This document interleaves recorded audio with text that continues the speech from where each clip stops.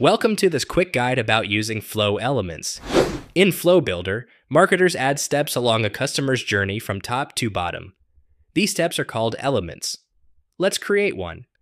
Find a place between two elements where you want to add an element, hover over the circle, and click the plus sign that appears. Choose from the list of available elements. In this example, we'll add a Create Records element. Now that we've added it, the element's details and settings appear in this panel. Each type of element shows different fields here. Each element has its own edit menu. To open up the settings panel again, click Edit Element. Use Copy Element to create a duplicate. To copy multiple elements, click Select Elements in the toolbar. Select the items, and then click the clipboard icon. In another location on the canvas, click the plus sign and paste the elements.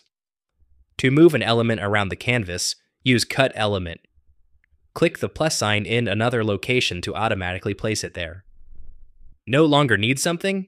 Choose Delete Element. Now you know more about moving elements around the Flow Builder canvas. Happy building!